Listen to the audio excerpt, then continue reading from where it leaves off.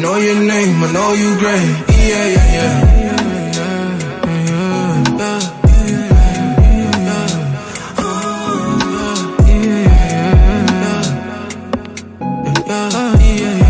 Stuck in my mind, but I'ma be alright.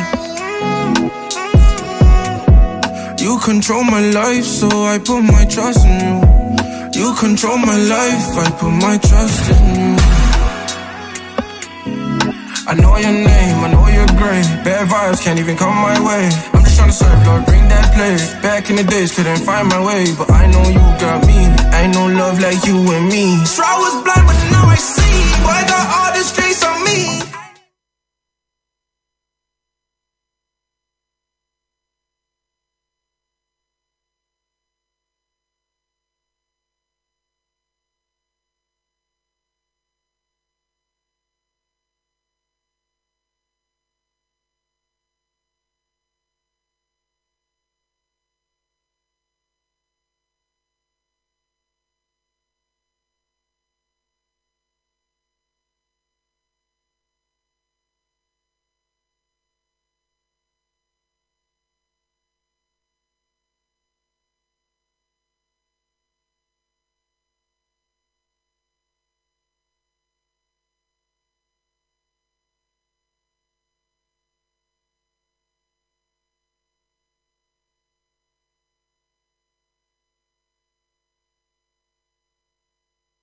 It's really easy to maybe pretend to one another that everything's fine and everything's okay, but I just wanted to encourage those of you who maybe feel like things are not on the right path or you're taking a lot more time with the Lord. And the scripture that came to me was Romans 8, verse 38 and 39. And it says, "For I'm sure that neither death nor life, nor angels, nor rulers, nor things present, nor things to come, nor powers, nor height, nor depth, nor anything else in all creation will able to separate us from the love of God in Christ Jesus our Lord."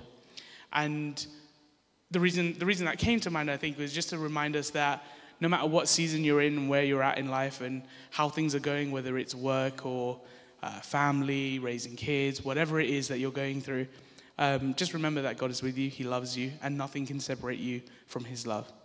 As we start this service, I'll invite the worship team up, but I'm just going to open with prayer. And yeah, I just hope that we will have a lovely service. Dear Heavenly Father, thank you so much for today, Lord. Thank you for fellowship. Thank you for family. Thank you for our home that we have in you and in this church. Father, I pray today specifically for our service, Lord. I pray for our worship and our time in the Word and our time in learning about you. Lord, I pray that no matter who is up here or who has the mic, Lord, that it is less of us and more of you. Father, I pray for your peace and your spirit over this place and over each individual. And I pray that you would meet them where they are, Lord, no matter what is going on in their lives. I pray that you would speak to each and every one of your children here today and that we have a wonderful service. Despite the cold, I pray that you would warm us up. In Jesus' name I pray. Amen. Amen. Good morning, church. Our God is good, amen. We serve a mighty and a strong God. He never fails us. He's everlasting. Hallelujah. The Bible says that, do you not know? Have you not heard? The Lord is the everlasting God, the creator of the ends of the earth. He will not grow tired or weary, and his understanding no one can fathom. He gives strength to the weary and increases the power of the weak. Hallelujah. So even if we're feeling weak and tired, we have our strength in our Lord Jesus Christ. Hallelujah. And he'll never fail us. So as we sing, let's just keep in mind that he is a strong God and he never just fails us. Hallelujah. Amen.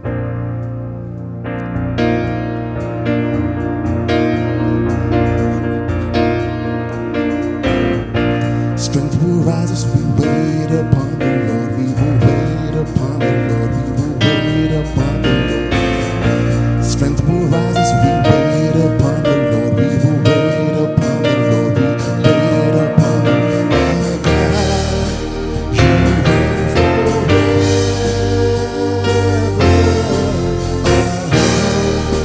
All strong deliverer. You are the everlasting.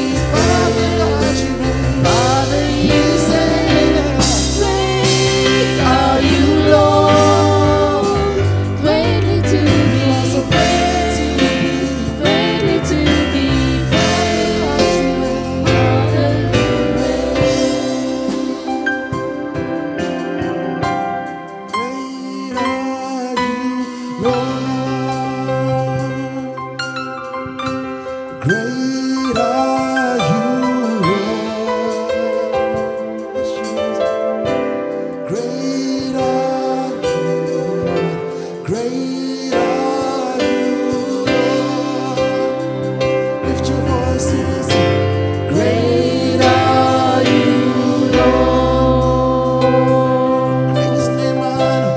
Great are you, Lord. Angels sing of our great are you. Great are you, Lord. Great are you, Lord. Sing great are you, great are you, great are you, Jesus. Great are you, Lord. Great are you, great are you, Lord.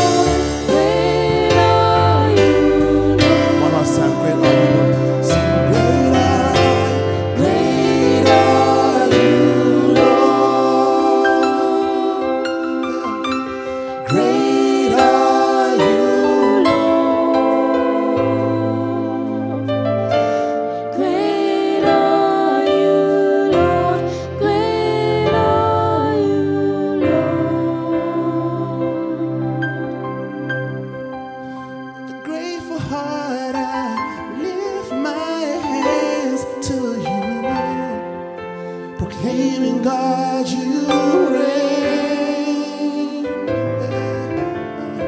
With a grateful heart, I lift our hands to you, proclaiming, God, you reign. Together we sing, great are you, Lord. Sing to him. Greatly to be you are so great to be greatly to be yes, Father God, you reign. Father, you say, great are you, Lord. Greatly to be so greatly to be greatly to be praised. Father, you reign. Sing great are you, Lord. Greatly to be praised. Greatly to be praised. Father, you reign.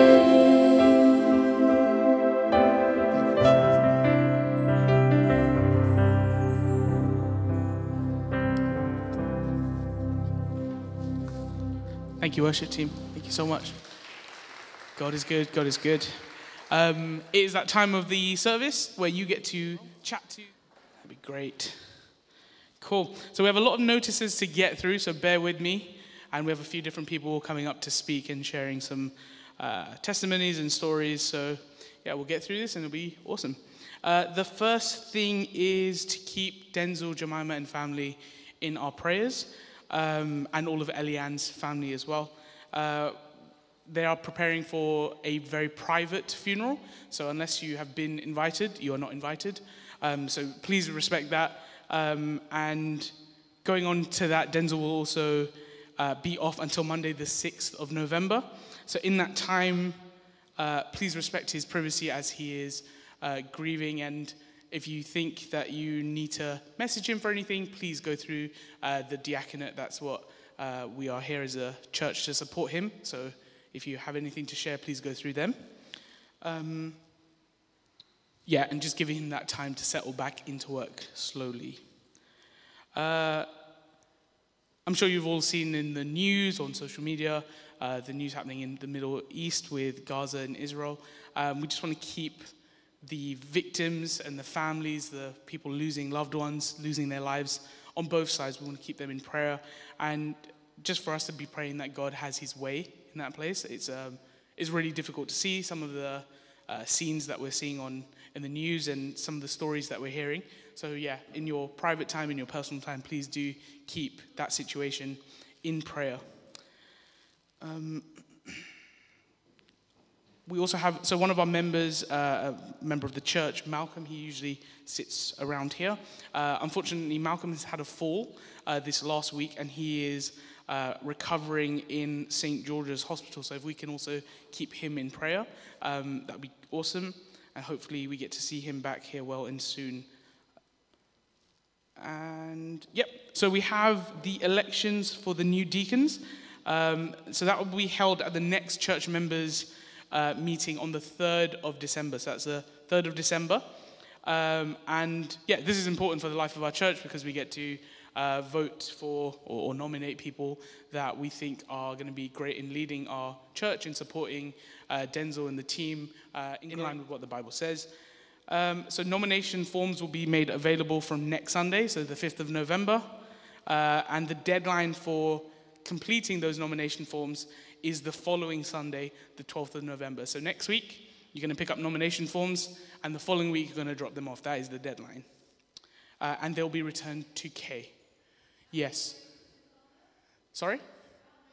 There are 2 vacancies from my understanding. So there's 2 nominations. 6 nominations. Sorry, I thought there's 2 people that I know that are stepping down, but we are voting for 6. 6 nominees. Sorry, thank you.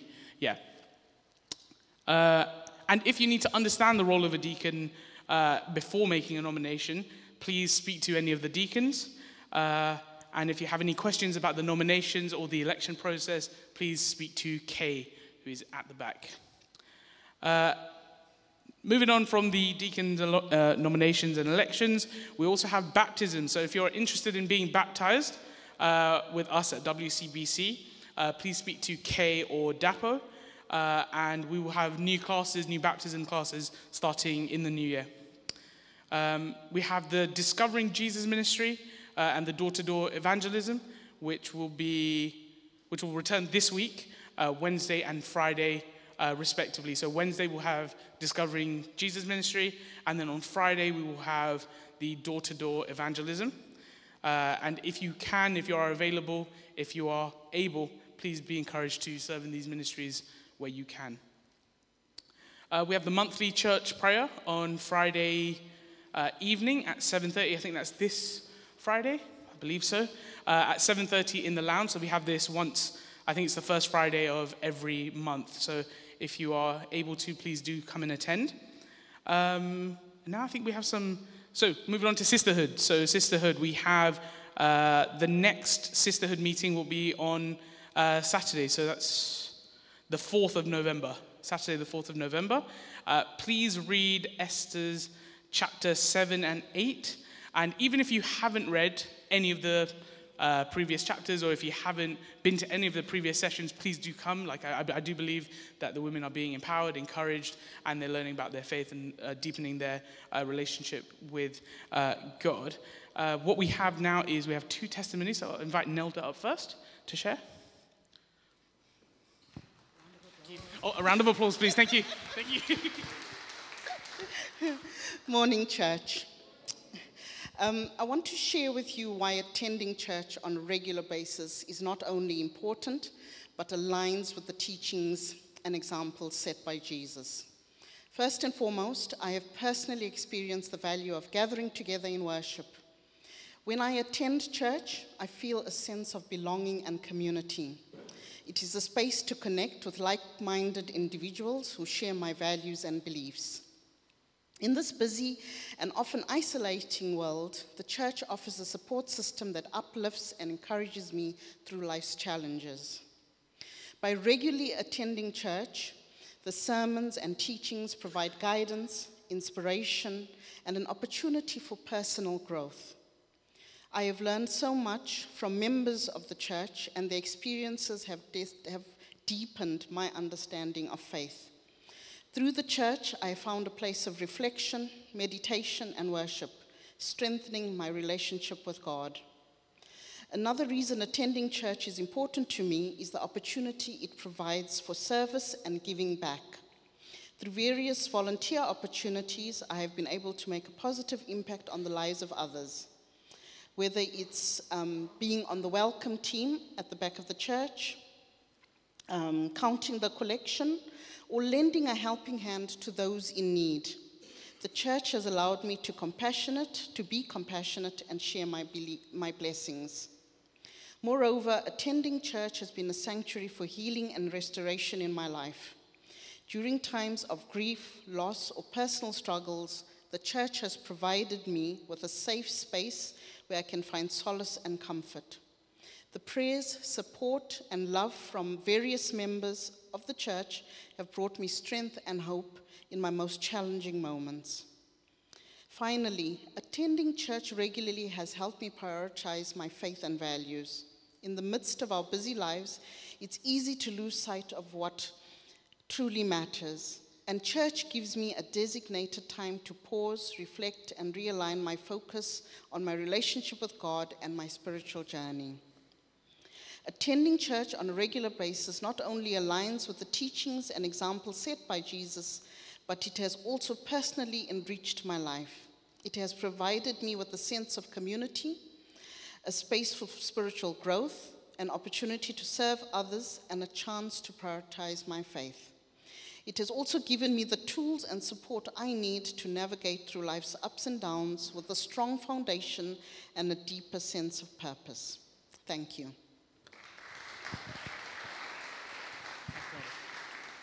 Thank you, thank you. And we have Danielle also sharing as well. Give her a round of applause, please.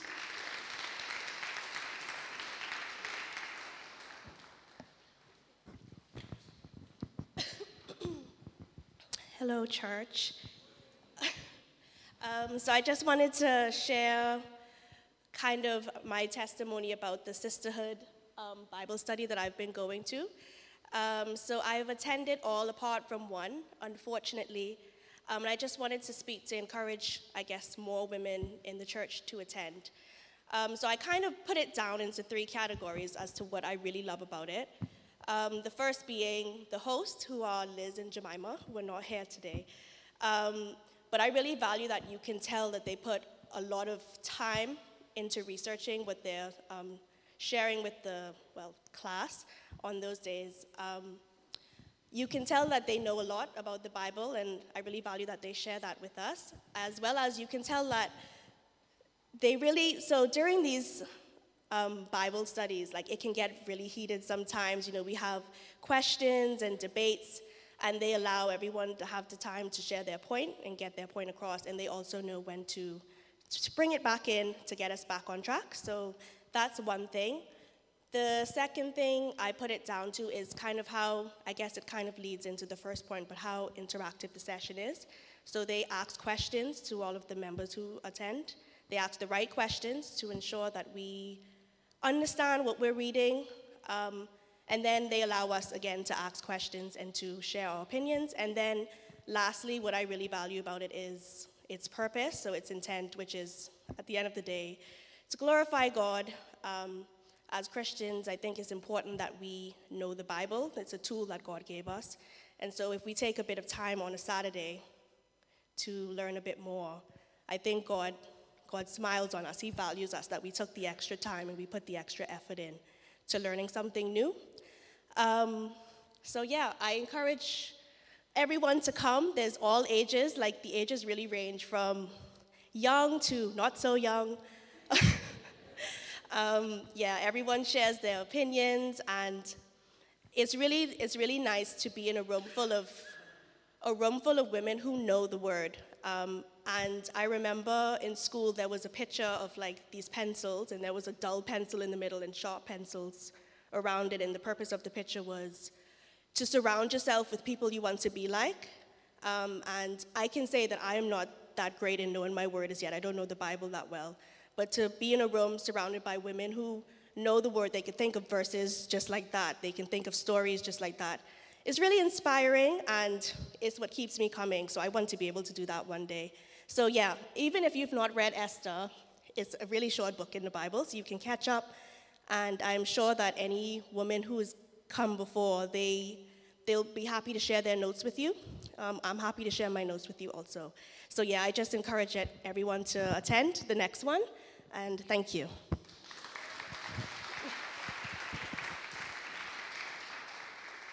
Awesome, thank you, Danielle. Okay, cool. Moving on to the WCBC football club. We have, the team will be playing an important league fixture on Saturday. So while the ladies are at Sisterhood, some of the guys will be playing at Eltham Football Club at 1:30 if you are free. So if you're not at Sisterhood, so men, I'm talking to you, don't be at Sisterhood, be at Elton Football Club at 1:30. Please do go and support the team. And if you can't go, keep them in your prayers. I'm hearing that we're all in need of prayers, but I'm not singling anything out. But anyway, yes. Yeah, and just to remind us all that this is not about football. This is about spreading the gospel. The team come into contact with, the majority of the people that the team come into contact with are people that are new to the faith or are learning about Christ or don't hear about Jesus, and that is the important thing of why they're doing what they're doing. So please do pray for them. Next, we have Anik and Fred, or just Anik. Yes, both of them. Yes, please. Coming up to talk about your recent trip to Malawi. Awesome. Give them a round of applause, please, guys.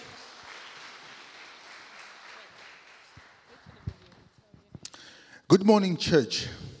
What a privilege. What an honor to be here this morning. And I just want to take this opportunity to thank you for what you are doing for tear dryers for the children in Malawi. And our last trip was awesome, magnificent. We met a lot of great people. We had divine encounters. And for that, my wife is very good. I will allow her to really explain to you the details of what happened in Malawi. God bless you. Hi, good morning again. So before we play the video, I just want to lay and really give a very big round of applause to Frederick. Can we please help me celebrate him, yeah?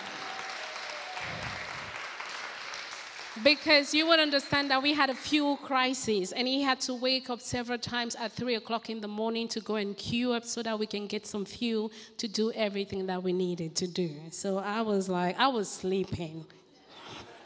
So just for that. And before I play the video, I would just like to just stress, we'll start with the video, but before the video, just like to tell us a little bit about ourselves, because I know you see us a lot and you don't know where we didn't fall from heaven and just landed here.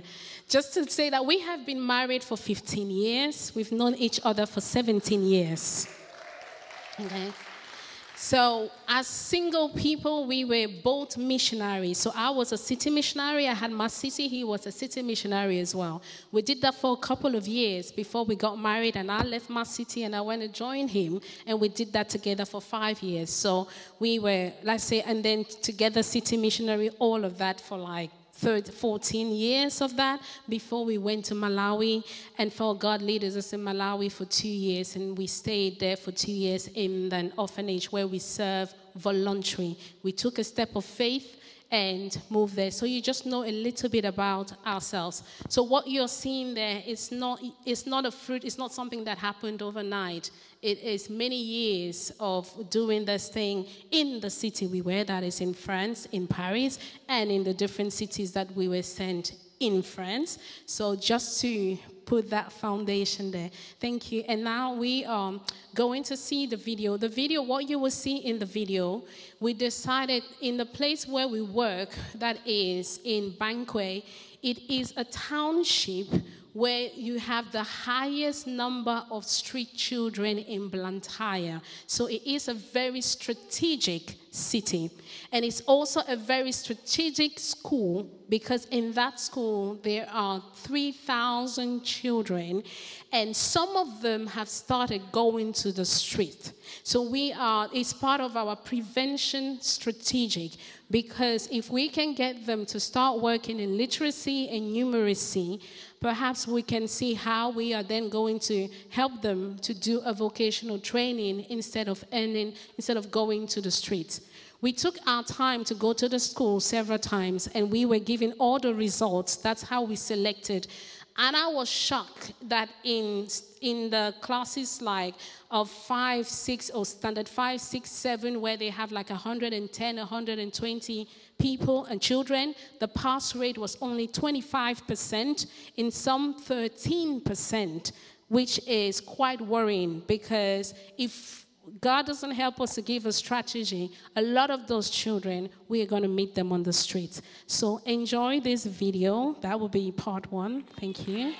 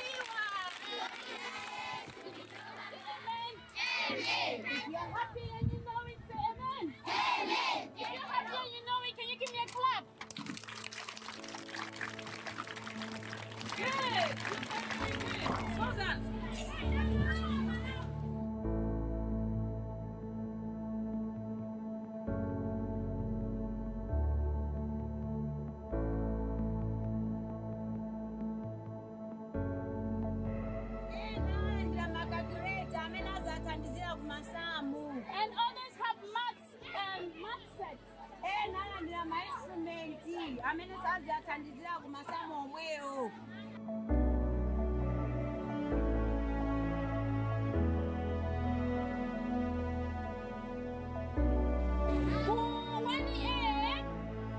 Lesson is on now. Lesson is on with plan. Lesson. Yes, Messiah. Hey.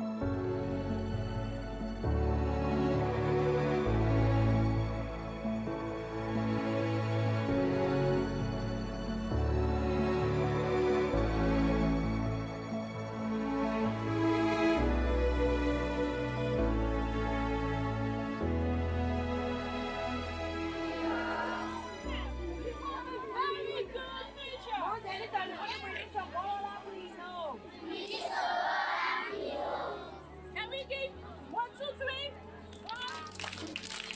Thank you. You don't know what I mean.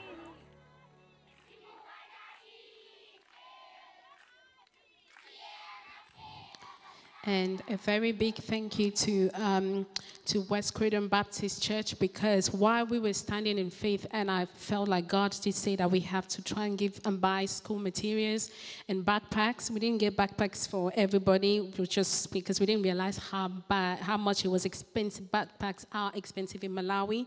So we received, I was standing there, and then someone just, I think, just came to me and said, oh yeah, we have to give you, I've forgotten her the name, I can't believe it. Joyce, yes. And she said that the church gave us £1,000, and an unknown individual who still wants to remain unknown, gave us £1,000. So it was such a blessing to be able to have that. So West Croydon Baptist Church were the main sponsor, the majority sponsor of this, and you can clap for yourselves. Yeah. Thank you. And I will finish with this short presentation. I will present you a bit the team and what we are doing next. Some of the children, the young adults that we are supporting, who are all orphans into their schools. And I will share that a little bit because people have asked me a lot of questions, and so I just thought I'll do it so that everybody just knows. So let's start it. We're going to start with our main project coordinator, who is like our first son, is Chico. He's on full-time staff now since the month of March. He grew up as well in the orphanage that we served. He also graduated, which was what we celebrated as well as part of the graduation, in community development. The second slide is Dranes. Dranes is also very fantastic. She's going to be coming full-time as well, and she will be our administrator and safeguarding coordinator. She will also oversee the ladies. I'm going to talk about it, the girls, and this next one is William. William as well, we've been sponsoring him. He's doing a study in professional community and development, and he should be finishing, we don't know, around September last of next year. He's on a full sponsorship with us, so that means we cover everything. Okay, next one. So we got Sevi as well. She's another bright kid. One of the kids we had to place her in another orphanage for now. And we sponsor her studies, and she wants to study medicine, and I'm really encouraging her to go into medicine. So by God's grace, she'll be starting in September of next year by faith. Next one. Sheila is also another one that we had to take, because these kids, if we didn't take them, they would have been on the street because they were told to leave from where they were before, with a lovely heart. And she's going to be studying social work from September, and we're looking into trying to register her. Next one, trying to go fast so that I'm going. We got Ellen as well, that she has finished like the GCSE level or whatever. We're searching to find out where we can, put her through to continue her studies. And I think that was it, I think. Oh, there's a specific place where we have our little office, yeah? Each time we kept going there, I noticed around the corner there were a lot of prostitutes, more prostitutes than they've ever been. I was like, what is happening here? So I kept saying, I was very irritated each time we passed there. And I remember one evening, the Holy Spirit just said, you are talking to these ladies now. So we stopped on the way, and the lady in the white was the one I started speaking to. I didn't even know what I started speaking to, and I said, like wanting to find out why she's on the streets and everything. And ironically, they all go to church, yeah? They all told me they go to church, they attend church on a Sunday, which means that attending church on the Sunday doesn't mean you're saved, okay? So I led them to the prayer. By the time I was talking to the lady in the white, the other ladies came, and then I led them all to the prayer of repentance, because I'm like, you've been, your lifestyle, it's whatever the reasons, your lifestyle has been grieving the Holy Spirit. So I led them to the prayer of repentance. I asked them how much they were earning, and we're coming towards the end, and they told us how much they were earning. I gave them the money. I sent them all home. Gave them an appointment the next day for them to come. And they now come, and now we are doing something with them where they're starting a little business. So that was just something that was not in our project, but God just made it happen. And that's something just to pray for. So thank you very much again. And the last slide is just a prayer point where you can help us pray for. Thank you so much. Pray for provision in all areas, for the salvation and discipleship of all these children and all these ladies. For God, we're looking for a home for the girls' house, and also for continuous favor and wisdom. So thank you very much for all your support. May God richly, richly bless you. And the last slide, please. That was just to say a big thank you from Frederick and myself, and say we love you very much.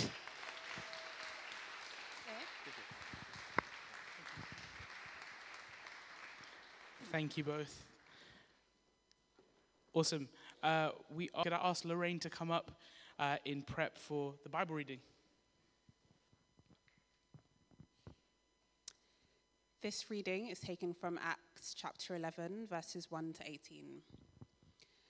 The apostles and the believers throughout Judea heard that the Gentiles also had received the word of God.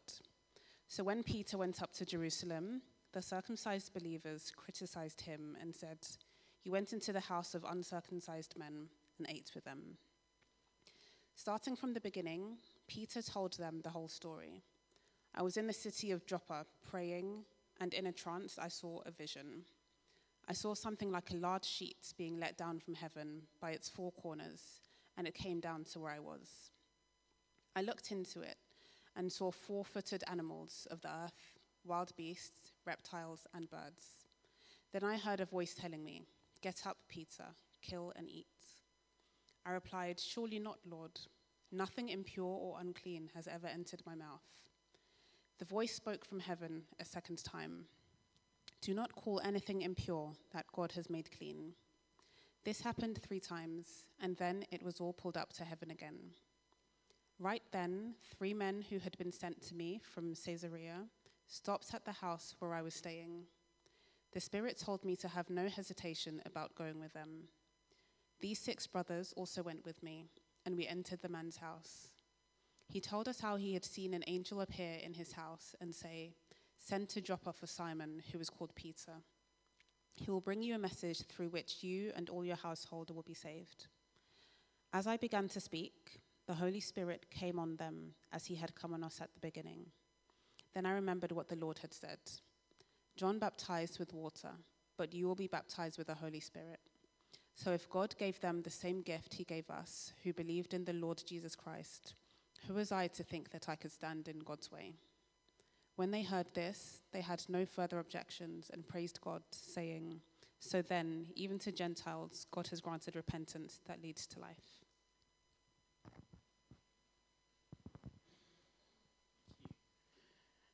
Thank you. If we can invite Brother Dapo up, I'll give him a round of applause as well. Please, thank you.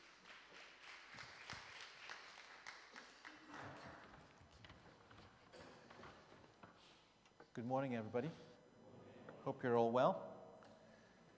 It's half-term week, so you kind of wonder whether it's the kids or the parents who've actually gone on holiday for half term. But it's good to see you all. Lorraine, thank you very much for the reading. And can I just say thank you to Scanta for your openness, honesty, and vulnerability right at the beginning of the service. May God honor you for your humility. And when I grow up, I want to be like you. Once again, I'm grateful to the leadership for giving me the opportunity to speak to you today. And I pray that the words I will speak will be that which will challenge you. I do have to give account for this. I am very, very conscious of that. So help me God. Let's pray. Let's pray. Lord, we thank you very much for this time. Thank you because we are alive. And only the living can praise your name. Thank you for the cross. Thank you for the nail-pierced hands. Thank you for the spear-riven side. Thank you for the blood that flowed out of Jesus. Thank you for the blood of his cross. Thank you for his death, his burial, his resurrection. Thank you that we have been given life in Christ Jesus. And we thank you for the work of the Holy Spirit among the apostles. We thank you, Father God, for all that your word is showing to us. And this day, as we continue our look into the scriptures, we pray that our lives will be illuminated by your word. There will be people who are edified by your word. In Jesus' name we pray. Amen. So after a short pause, we continue today with our study of the book of Acts. And we come to Acts chapter 11. You will remember that the last piece that we looked at was Acts chapter 10, where we looked at Peter. We looked at the vision that he had. We looked at the man, the centurion Cornelius, and when the two came together and the message that was preached by Peter when he got to Cornelius's house. You'll remember that Peter received a vision from heaven with the sheets that had all sorts of four-footed animals in them, and the voice from heaven came and said, "Rise, kill, and eat." The voice made that statement 3 times. Let me pause there for a minute and acknowledge a very, very honored brother in this place. After that service, when I spoke just about 3 weeks ago, he actually came to me and he pointed out something I had not realized from the scriptures about Peter. So this brother came, he said, "Do you realize that with Peter, it's always 3 times? So Peter denied Jesus how many times? 3 times. And after Jesus had resurrected and they were walking along the coast, how many times did Jesus say to Peter, "Do you love me?" How many times was that? 3 times. And in this case again, it was what? 3 times. Rise, kill, and eat. So I started to think about that.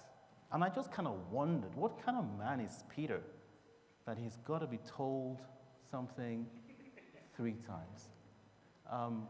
I soon shut down that conversation in my head because I kind of realized I'm probably somebody that the Holy Spirit has told 100 times to do something, right?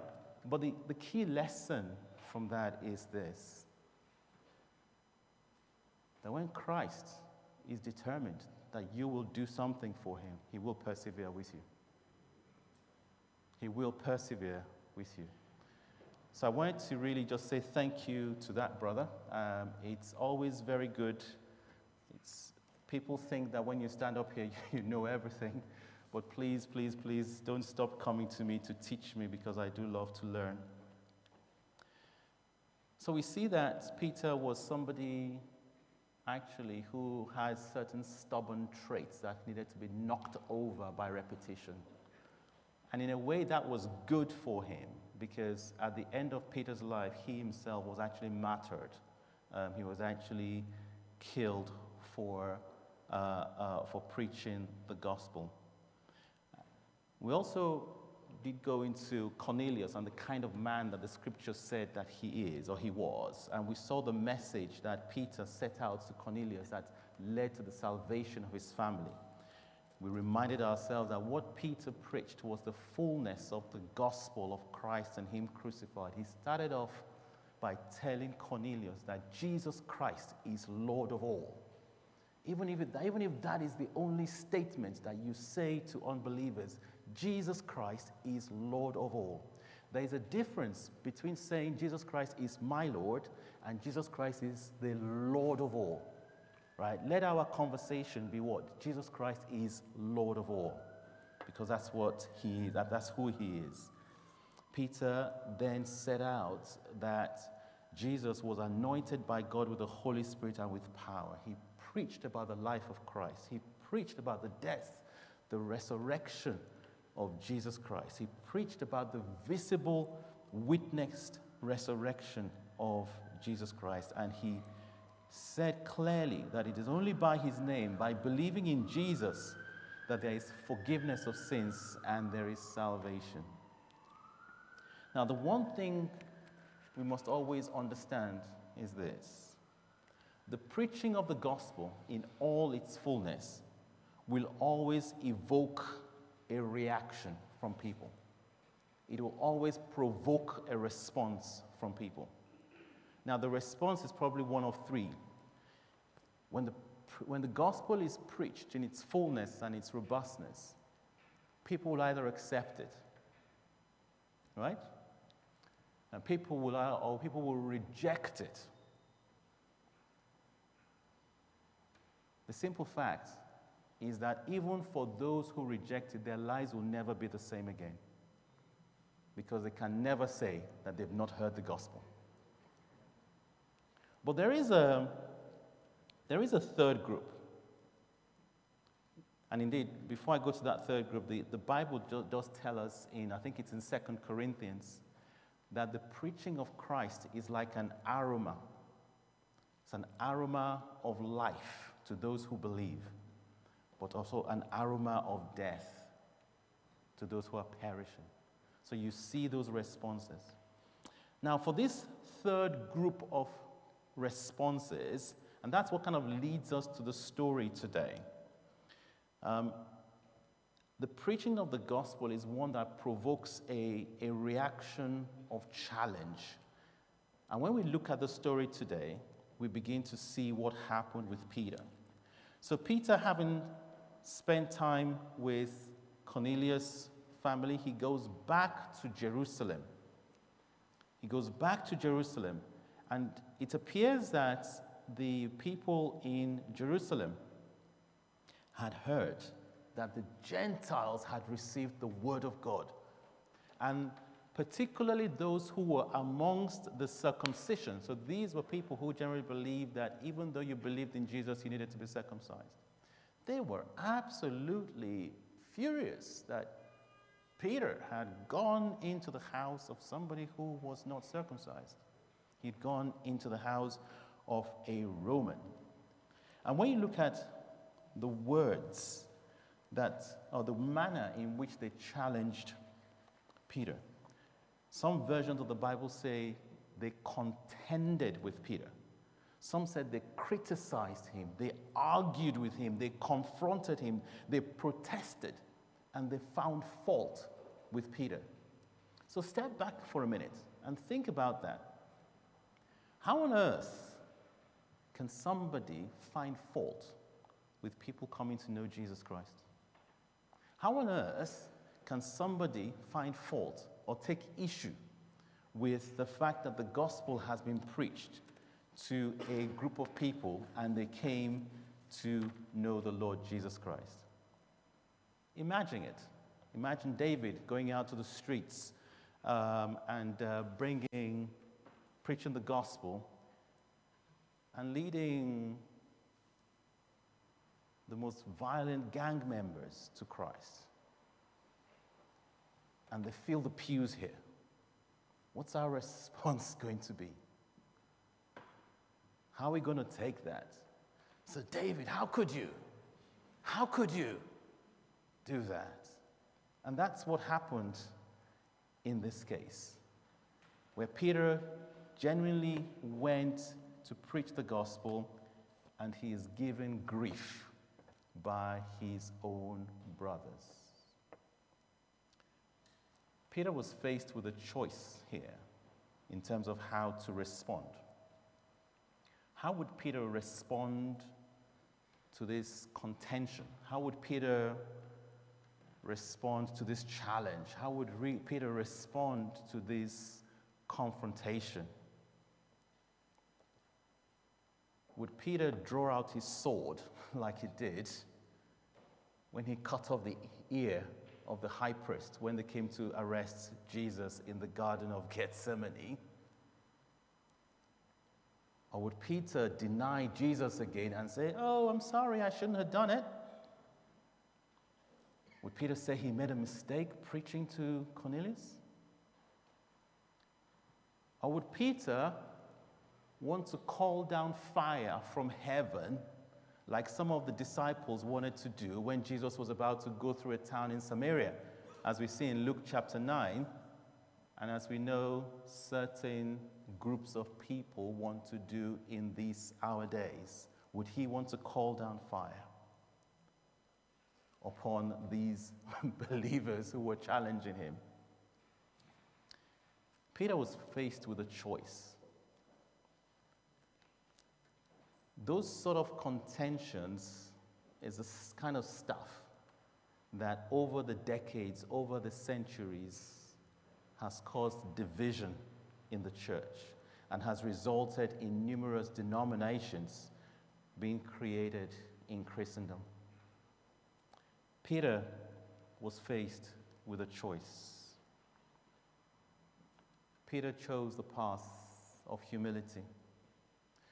Even though Peter was a de facto leader of the group, he chose the path of explanation. The Bible says in verse 4 that Peter explained it to them from the beginning. What Peter was doing by that simple act was looking to preserve the oneness of the body. Are you with me? Preserving what? The oneness of the body. Now, let me spend a few minutes on this matter of oneness. In John chapter 17, Jesus prays for his disciples. I would encourage you, actually, over this coming week, to pick up that verse, that chapter, John chapter 17, and read the prayer of Jesus for his disciples. And you'll actually find that you and I are actually included in that prayer. About 2 or 3 times in that prayer, Jesus prays that his disciples would be what? One. Now, this is not about sameness. It's not about each one of us having the same hairdo, or each one of us wearing the same clothes, or talking alike, or having a special handshake that identifies us as one. It's not about uniformity. It's not about, looking the same. It's about having the focus of the Holy Spirit on the glorification of Christ in all that we do. It's about having a heart that is focused on the glorification of Christ that makes us one in every way. So we look at that prayer of John in John chapter 17, verse 11. Jesus prays, and his desire is that his disciples are one, just as he and the Father are one. He says the same thing in verse 21 of John chapter 17, where he talks about the fact that oneness is what will make the world know that God sent Jesus Christ into the world. Oneness.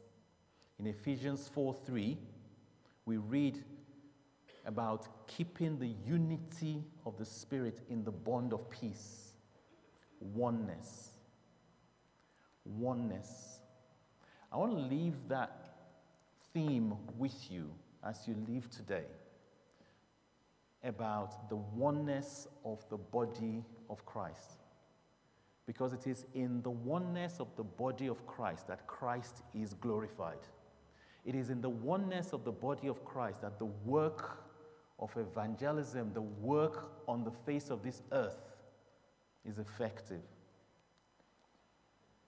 Peter understood that the challenge of the Jewish believers presented a moment of danger, and he needed to handle the situation in a manner in order not to damage the work of evangelism that was going on.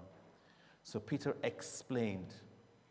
He expounded the matter. He explained step by step. Other versions say he explained in detail. He rehearsed the matter. And in adopting that approach, I want to believe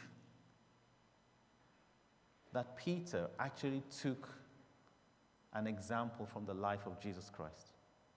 Because we do see from Matthew chapter 9 that Jesus, he did what? He ate with tax collectors. We see from John chapter 4 that he spoke with the woman from Samaria at the well. Are you with me? Jesus did not let himself be constrained by societal boundaries. He did not. So when he ate with the tax collectors and he was challenged by the Pharisees, Jesus said that those who are well have no need for a physician, but those who are sick. And Jesus says to them, go and learn what this means. I desire mercy, not sacrifice. I desire mercy, not sacrifice. That's what people need. For Jesus says, I did not come to call the righteous. Even when Jesus went into the house of Zacchaeus, the tax collector, man, this guy, a Jew, made himself rich off the labor of other Jews, and he was one of the prostitutes and tax collectors were kind of the lowest of the low in society in those days. But Jesus calls Zacchaeus down from the tree, and he says, today, I'm going to sleep in your house. I'm going to lodge in your house. And Jesus says to him, today, salvation has come to this man's house because he's also a son of Abraham. So Jesus gave, through his life, an example of how to break down barriers in order to preach the gospel. Jesus also gave us an example of how to explain our actions in furtherance of the gospel. Jesus gave each one of us an example of how to live ready to preach the gospel. So here's my first question for each one of us and my first plea. Are we people that live ready to proclaim the gospel? Are we people that live ready to give an explanation to people when challenged of what we believe and who we believe? Are we people that approach contention with the aim of protecting oneness? Are we people that have a heart for oneness? And so my first plea to us today is that we should live ready to proclaim the gospel wherever we are, in the workplace, at home, recreational times. Let's live ready to proclaim the gospel. Let's live ready to give an explanation of what we believe in Christ. Let's live ready to always protect the oneness of the body. So we see how Peter explained the situation. And then from verses 5 to 16, Peter now goes on to narrate exactly what happened when he was in Joppa and the vision that he had. When you study Peter's account in chapter 11 and compare it with the account in chapter 10, it's pretty much identical. There are a few differences. And the differences are actually in matters of detail. So, for instance, in verse 5, Peter actually then takes personal responsibility. He says, this sheet that had all the animals, Peter says, it came to me. Right? So it wasn't just a general vision for him anymore because of what he had experienced in the house of Cornelius. He now took personal responsibility for what he had seen. But I think by far the most important difference between what happened, what Peter narrated in verse 11 and what he narrated in verse 15, in chapter 10, is seen in verse 15, where Peter says, as I began to speak, this was when he began to speak to the house of Cornelius, the Holy Spirit fell upon us the Holy Spirit fell upon them as upon us at the beginning. Now let's understand exactly what Peter is saying here. When Peter says the Holy Spirit fell upon Cornelius and his family as upon us at the beginning, Peter is actually recognizing that Cornelius and his household are having their own Pentecost. Are you with me? He says, as upon us at the beginning. Peter is recognizing that Cornelius and his family are what? They're having their own Pentecost. The outpouring of the Holy Spirit did not stop on Pentecost Day.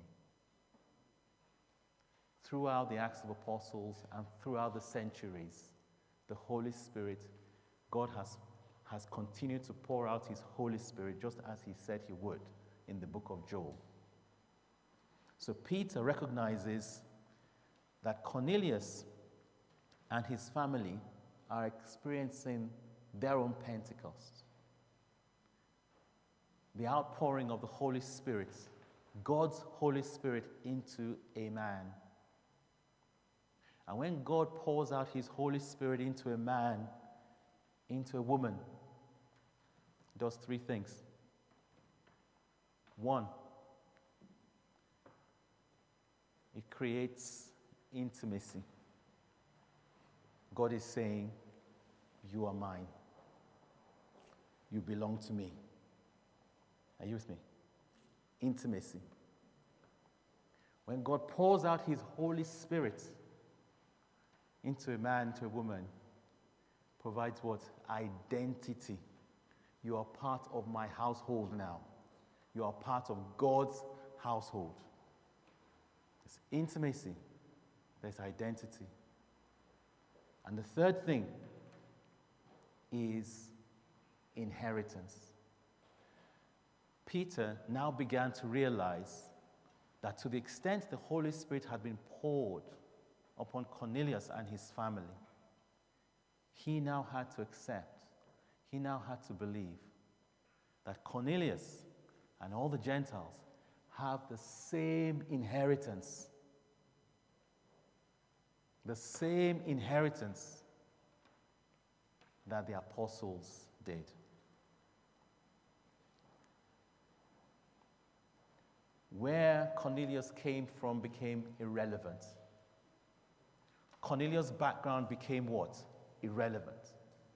What mattered now was that he had been baptized with the Holy Spirit.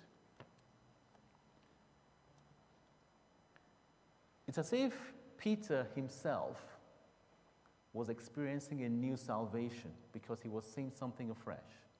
He had a mindset before, and with the baptism of the Holy Spirit upon Cornelius, he saw something new.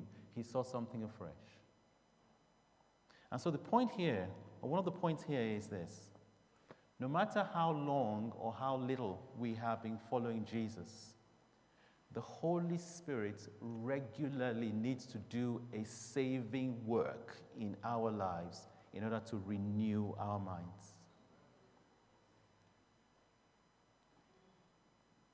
In Peter's case, it was getting rid of a mindset. And when we look at our lives, my goodness, when we look at what has been built up over the years before coming to Christ, we'll see that that needs knocking away in order for the Holy Spirit to have his way in us. So Peter needed that experience with Cornelius. He needed that experience that the Holy Spirit gave him in order to open his eyes to see what needed to happen. Let's go to verses 17 and 18, and I'll read this out before we delve into it. And so after giving his story, Peter begins to conclude his explanation. And Peter says, "If therefore God gave them the same gift as he gave us when we believed on the Lord Jesus, who was I that I could withstand God?" When they heard these things, they became silent, and they glorified God, saying, "Then God has also granted to the Gentiles repentance unto life." So having given his explanation, Peter recognizes that God is no respecter of persons. Jew, Greek, Scythian, whoever you are, salvation, the death of Christ is for all. The same gift of the Holy Spirit that he gave to the Jews, God also gives to the Gentiles. The same Spirit that provides the necessary platform for oneness for those who believe in Jesus Christ. Somewhere in the book of Colossians, the Bible talks about the fact that the death of Christ has broken down every dividing wall, and he came to reconcile the two into one. But let's spend a few minutes, please, in the back end of verse 17. My version here says, "Who was I that I could withstand God?" Who was I that I could withstand God? And that was a statement that actually kind of challenged me. When I looked at other versions as to what it said, some said withstand, some said hinder God, some said forbid God, some said stand in God's way, some said interfere with God. Other versions even said oppose God. And my goodness, I started to think about it. That in reality, the fact that Peter needed this vision to change his heart suggested that unknown to him, Peter's attitude was one that actually opposed God. So when the sheet was brought down from heaven, he was told, "Rise, Peter, kill and eat." And Peter said, "Not so, Lord, not so. For I have never eaten anything common or uncommon." My goodness. That was Peter opposing God. That was Peter withstanding God. That was Peter interfering with God's plans. Yet, this was Peter who had preached to 3,000 people on the day of Pentecost. Yet, this was Peter who had said to the lame man at Gate Beautiful, and he said, "What? Silver and gold have I none, but what I have I give to thee. In the name of Jesus Christ, rise up and walk." And yet we have Peter here, still in a position where he's withstanding God. And so I have to ask myself a question. In what way do I withstand God? In what way do I oppose God? And I throw that question to each one of us in this room today. In which way do I interfere with God's plan? You may ask the question, well, how will I know if I'm withstanding God, if I'm opposing God? Well, let's look at the scriptures and try and isolate a few items.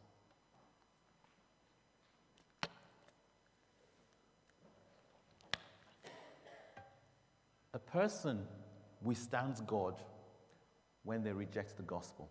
Yes? Yeah?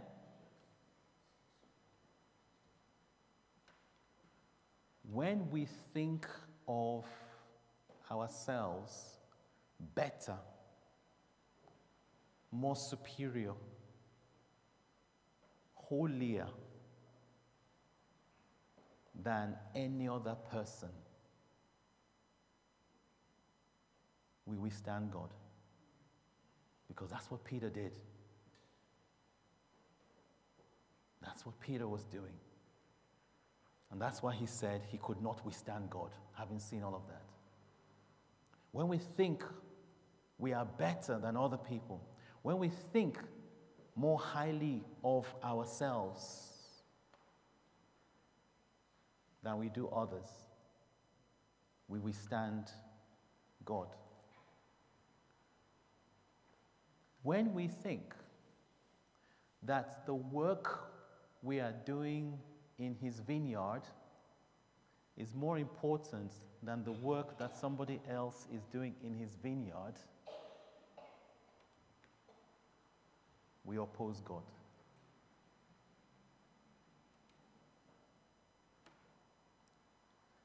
When we think that another person is not deserving of hearing the gospel,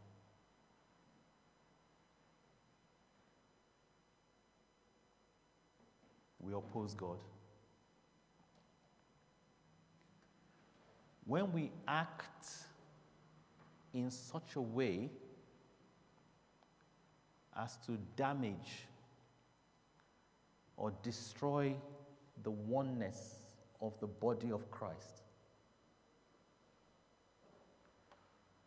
we withstand God.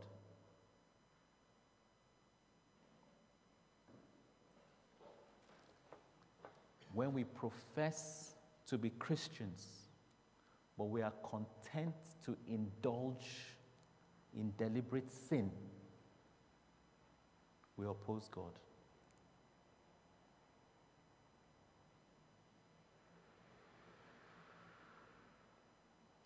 And so my second plea to all of us in this room today, please let us never put ourselves in a position where we withstand God. Let us never put ourselves in a position where we oppose God. Because nobody can oppose God and win. It's not possible. It's just not possible. It is futile. It is futile.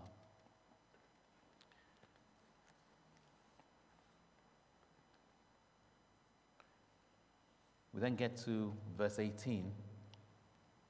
And the Bible here says, when they heard these things, they became silent. They became what? Silent. When you look at Peter's explanation, he focused on the words and the action of the Holy Spirit. Nobody can raise any argument to refute the gospel. Nobody can raise any argument to refute the ministry of the Holy Spirit. And so when these brothers heard Peter's testimony of what the Holy Spirit had done, They had no response. And I think the learning for us from that particular piece is that when we have to give account, just like Peter had to here, let's not focus on ourselves. Yeah? Let's actually focus on what the Holy Spirit has done. Yeah? Because against that, there is no argument. There is no argument. Peter's response was not based on emotion, but on what Jesus Christ had done through the power of the Holy Spirit. They became silent. It's almost as if that was a victory moment. And the Bible then goes on to say that they glorified God. I pray that when we have to give an explanation for our actions in furthering the gospel, the response of people will be to glorify God. Whether it's what we do to people of our demographic or any other demographic, that it'll be a response that glorifies God. They became silent because there was no argument against the gospel. Peter's response was actually based on his own personal testimony of his experience, with the vision he had, his obedience, and his submission to the direction of the Holy Spirit. And so the lesson I took from there is this: never be ashamed to share your testimony.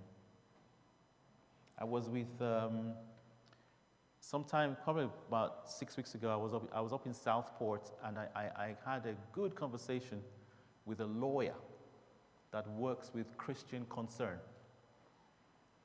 And he said something to me. He said, if you want to know more about what we do, send me an email. If you ever get arrested on the street for sharing the gospel, give me a call. And he gave me his card. But he said one thing. He said, you can never be arrested for sharing your testimony. A lot of people don't know that. But you can never be arrested for sharing your testimony. Because under the Public Order Act, I think you're only arrestable if you cause alarm, harassment, or distress. But you can never be arrested for sharing your testimony. And that's what this lawyer said to me. Well, if you're arrested, you'll be wrongly arrested. I think that's the point he was trying to say.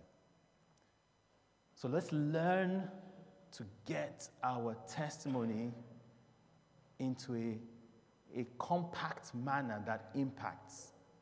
And let it be about what the Holy Spirit has done in us. They fell silent because there was no argument against the gospel. The Bible says they glorified God because that's what the gospel does. And they recognized that God had granted unto the Gentiles repentance unto life because Christ died for all. Let me bring all this to an end. Peter was confronted by fellow believers on account of preaching the gospel. He was confronted simply because of societal norms that had been hardwired into their minds. Let's be people who focus on the Word of God to enable the renewing of our minds so that we do not construct barriers that prevent us from sharing the gospel with other people. Peter had a choice to make in terms of how he responded. He chose the path of humility. He chose the path of accountability. He chose the path of detailed explanation in order to preserve the oneness, to preserve the bond of peace. Let's be careful about the choices we make when we're confronted, when we're challenged. Because Peter, through his choice, provided a good example of living ready to proclaim the gospel.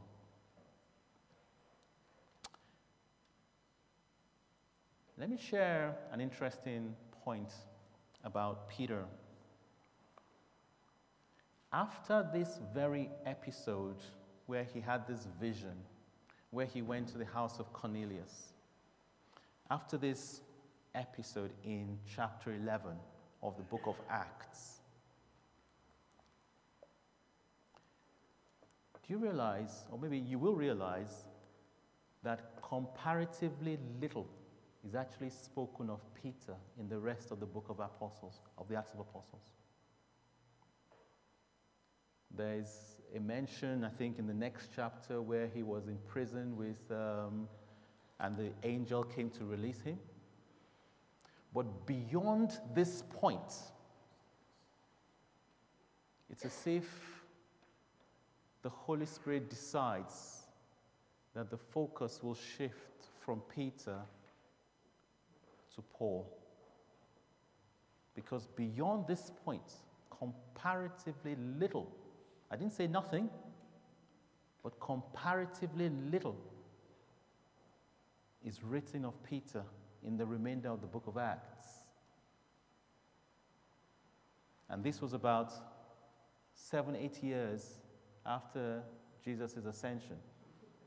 And the book of Acts spans up to about 30 years, the imprisonment of Paul after the ascension.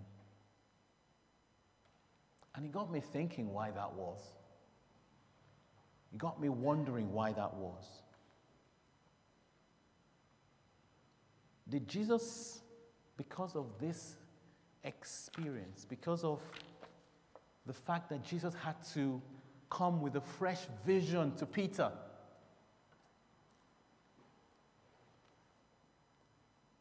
was Jesus of the view that Paul was now a more reliable vessel to carry the gospel to the Gentiles? I don't know. I was just asking myself some questions. Don't get me wrong, please. Peter continued his apostolic ministry to the Jews in Jerusalem. And we see that even from the epistles that he wrote, 1 Peter, 2 Peter. Please don't get me wrong. But when it comes to the Gentiles, it's as if the Holy Spirit shifts his focus from Peter to Paul. And I started to ask myself some questions. Did Peter disappoint Christ? After all that Peter had seen, Peter walked on water. Have you? Have you? Peter saw thousands being fed from 5 loaves and 2 fish. Peter had the revelation, you are the Christ, the Son of the living God.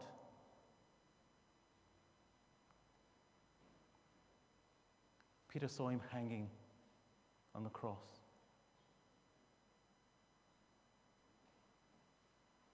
Days after he was hanging from the cross, Peter saw him risen with the nail marks in his hands.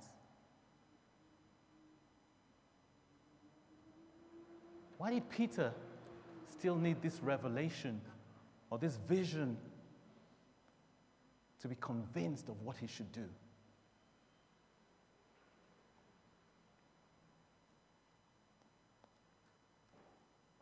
And therein comes my last plea,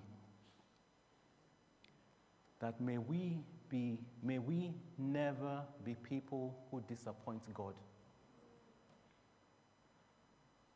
May we never be people who fail God. Because if we disappoint God, God will not be disappointed. He will find a replacement. If we fail God, God will not fail. He will find somebody else. And that which should have been ours to experience with Christ, with God, we will miss out on it. There's a work to be done on the face of the earth for the furtherance of the gospel. And that work starts in our homes. It starts in our matrimonies. It starts with our children. It starts in this community of believers from which we can take the message and the gospel to the world. Let's not disappoint God. Let us pray.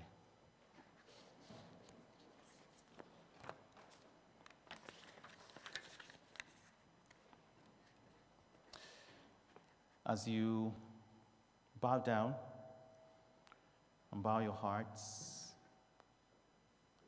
we've looked at the story of Peter and his interaction with Cornelius. We've looked at how Jesus had to engage with Peter in order to change his heart, change his mind.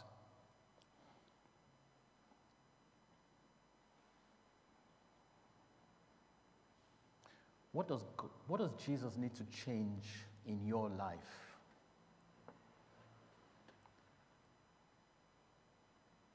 What does Jesus need to change in your life? We've looked at Cornelius. We've looked at the kind of person that he was. We looked at the influence that he had around him. It was his household. Who are the Corneliuses in your space? How do you and I respond when we're asked to give an account of our actions?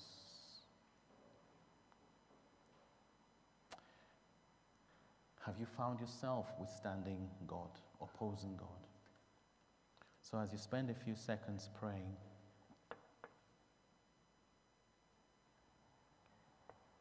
just want you to cry out to God. And if I can offer a prayer, let the prayer be this: Lord, help me not to fail you. Lord, help me not to fail you. And so, Father, we thank you very much for this time. Thank you for your word. Thank you for Peter, this man upon which you invested so much. Thank you, Father God, for your Holy Spirit and the work that your Holy Spirit has done in the lives of believers and is doing in the lives of believers. And we appeal to your throne, O Lord, that will be people who live ready to give an explanation for the furtherance of the gospel, who live ready to proclaim the gospel. Help us, Lord, to be men and women who do not withstand you, but who are always in obedience to you, to the direction of your Spirit. Help us not to disappoint you, Lord. In Jesus' name we pray. Amen. Amen.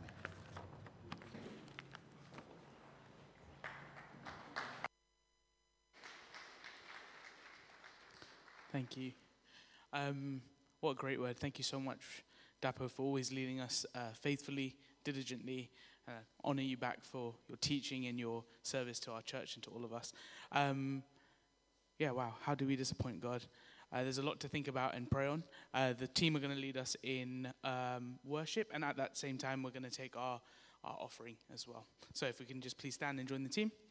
Amen.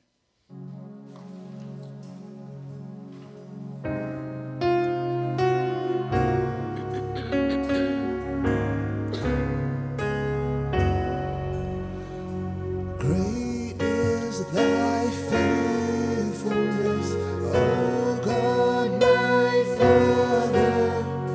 There is no shadow of turning with thee. Thou changest not, thy compassions they fail not.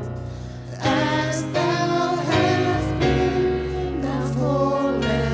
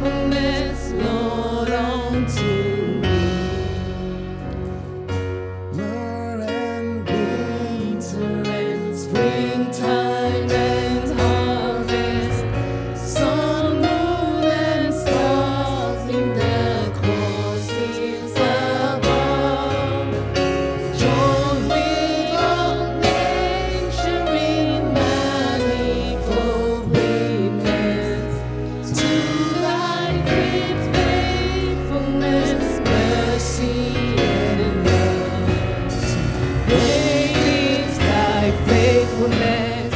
Great is thy faithfulness. Morning by morning, new mercies I see. All I have needed, thy hand hath provided. Great is thy faithfulness, Lord, unto me. Pardon for sin and the peace that endureth. Thine own dear presence to cheer and to guide. Strength for today and bright hope for tomorrow. Blessings on mine with 10,000 gifts. Great is thy faithfulness. Great is thy faithfulness. Morning by morning, new mercies I see. All I have needed, thy hand hath provided. Great is thy faithfulness, Lord, unto me. Just our voices sing, great is thy faithfulness. Great is thy faithfulness. Great is thy faithfulness. Morning by morning, new mercies I see. All I have needed, thy hands have provided. Great is thy faithfulness, Lord, unto me. Hallelujah. Thank you, guys. We are coming to the end of our service. Are there any new people, new visitors? If you're visiting for the first time, can you raise your hand? We have a little gift for you that one of our team would love to pass to you. Yeah, keep your hand raised. Welcome. Thank you so much. Give them a round of applause. Anyone else? Any other new visitors? Oh, yes. Welcome, sister. Thank you. We have one more at the front. Thank you. Awesome. Okay, cool. That brings us to the end. So I'm just going to close in prayer. Before I do, I want to say thank you to the worship team for leading us today. Thank you to the AV team. Thank you to the host team, our kids team, and all who serve unseen as well. There's a lot that goes into making church happen every Sunday. So thank you to all. If we could just bow our heads in prayer. Heavenly Father, thank you so much for this wonderful day, Lord. Thank you for your teaching and your spirit. Thank you, Lord, that you have gifted us with salvation, that you've gifted us with a deep knowledge of you. And Lord, as we continue to grow in our faith and as we continue to walk that out in our day-to-day lives, I pray that you be with each and every one of us as we go into this week, Lord, whether it be school, university, work, family, whatever it is that we have on our plates, Lord. I pray that you would give us the strength to count on you, to look to you, to rely on you, Lord. We know that we can't do anything in this life without your strength and without your grace, and we thank you for your mercies every day. Lord, I pray for the people who weren't able to make it to our church today, our members, our pastor. Lord, we pray for everyone who's going through conflict in the Middle East. Lord, we pray for deliverance, and we pray, Lord, that your will be done in each and every situation that we face, in each and every situation that the world is going through. We pray for peace and a blessed week ahead. In Jesus' name we ask and pray. Amen. And we quickly share the grace as well. May the grace of our Lord Jesus Christ, the love of God, and the sweet fellowship of the Holy Spirit be with us all now and forevermore. Amen. Amen. Have a wonderful week. There's tea and coffee and refreshments, and we'll see you all soon. As we wait, which one are we doing? As we wait. The Lord bless you and keep you. Make his face shine upon you and be gracious to you. The Lord turn his face toward you and give